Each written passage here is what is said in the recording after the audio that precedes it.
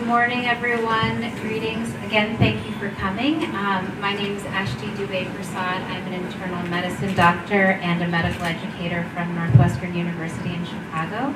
And I've had the privilege of working with my colleagues here at Maseno for the last 4 years. And I think over these years, we've developed a true partnership that's committed to educating the next generation of health professionals. Our journey together started small as a simulation course. It started in 2020, and so we had to learn how to do that virtually, and it's grown. It's grown to a national conference, and now Maseno University is on the cusp of developing a department of health professions education. So it's been tremendous over the last 4 years.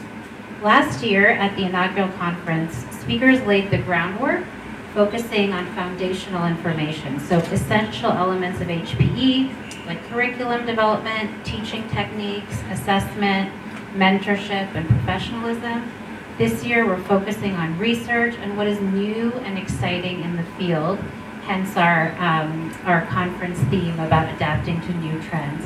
And really what we want to do is bring all of the new ways of learning and teaching to the next generation. So today, our esteemed speakers will challenge us, educators, to look beyond the current horizon and to address the challenges and the promises of teaching this next generation. Now, I want to extend my heartfelt thanks to the Vice Chancellor, Professor Nyabundi, who has been a champion and has supported this work and actually asked about the department from our very first meeting several years ago. The Deputy Vice Chancellor, Professor Chacha, and Professor Collins, who've been great supports, and they've transitioned this into a really committed university effort.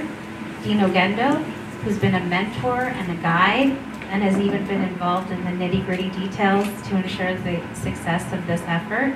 And finally, Dr. Zomoto and Masanta, who have been the heart of this work, and their tireless efforts and interprofessional approach have recruited Dr. Assessa from the School of Education and Rose Bunter from the School of Nursing. So we have a truly interprofessional space here.